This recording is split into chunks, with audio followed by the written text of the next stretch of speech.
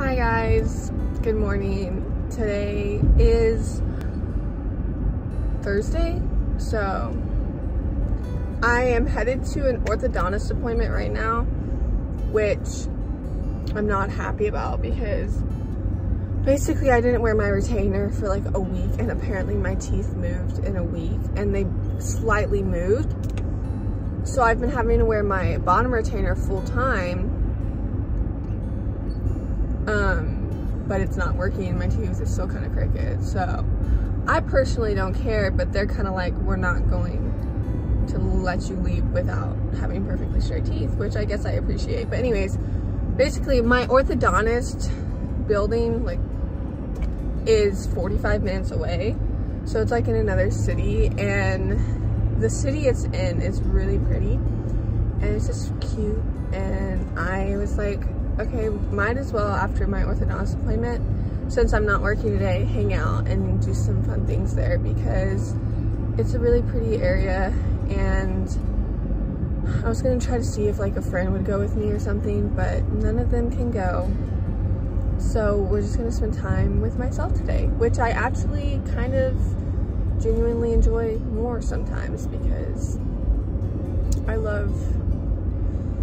don't know, I just love spending time with myself and just being alone and not having to talk to anyone. But yeah, that's where I'm headed right now. I'm actually kind of running late because I didn't leave in time.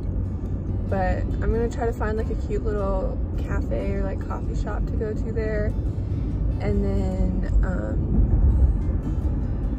maybe find some stores or like a cute park or something. But the plan for today.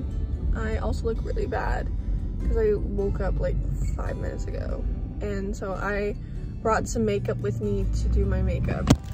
And I just finished at my orthodontist appointment, and then I decided to schedule a facial. I've never gotten a facial before, and so I'm really excited. My mom went to the spa and she said they're really good, so, and they're also in the city I'm in right now, so I was like, might as well do it now that I'm here. So I called them real quick to see if they had any openings, and they have one at 12:30, and it's 12 right now, so it's perfect. But I'm starving because I haven't had breakfast yet today.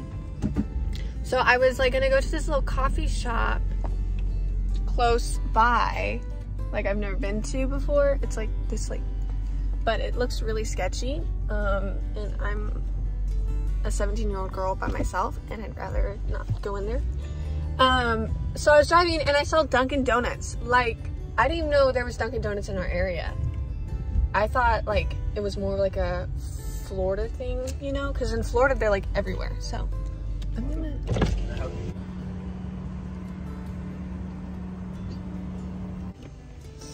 okay, sorry guys, I didn't vlog, but I was trying to find this stupid spa, and now I'm getting nervous because it's really busy and there's like, it looks really fancy, and I just don't feel like I belong here.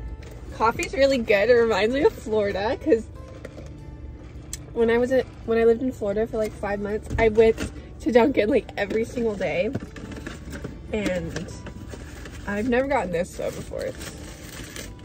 I've normally just got donuts, but I wanted something with more substance, and this looks really good.